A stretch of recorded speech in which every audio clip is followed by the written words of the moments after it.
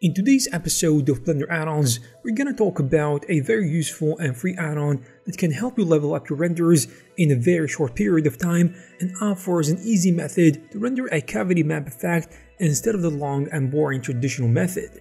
The cavity map is a texture that you can create to add more stylized details to your model. Actually, it highlights and darkens the cavities. This technique is also used for the renders. In Blender, you can create such an effect using simple geometry and color ramp nodes, then tweak them until you get the result you are looking for. But that seems a bit too long and takes a long time, especially for low-end computers. Cavity Pass, on the other hand, is an add-on that can solve all these issues. The best thing about it is that it creates an effect that looks like the cavity map, but not only in one or two objects. It is for the render itself.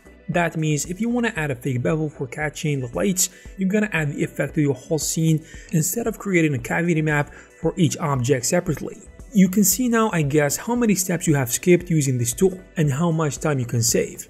After installing the add-on, you will find another tab in the M panel. It is very simple and so easy to understand as well. There is a value to tweak for the cavity distance, and you can check what the rendered map looks like by clicking on the preview button. When you are sure about your value, click on render to generate the texture map and integrate it inside your compositor. You can also set up a cavity pass node group by checking the option. This one gives you full control over brightness, the contrast values, and also the color.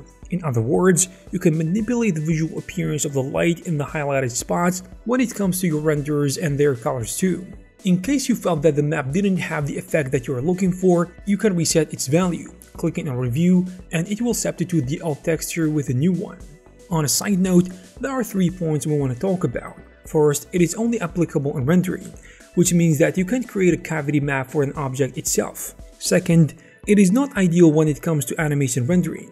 This add-on is not made for making automatic image sequences. Instead, if you want to integrate its effect in an animation created inside Blender, you have to render the cavity map manually on each frame, which is a lot of work.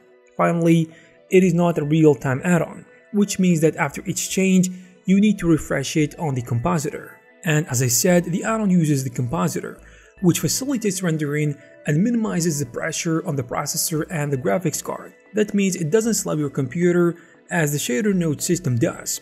Blender doesn't need to calculate the changes or light reflections, for example.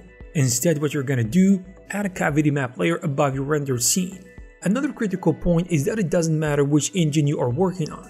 This cavity map doesn't need so much time to generate. Now you have a great tool that you can use to add stunning effects to your scenes without taking a ton of time. So who can benefit from this add-on?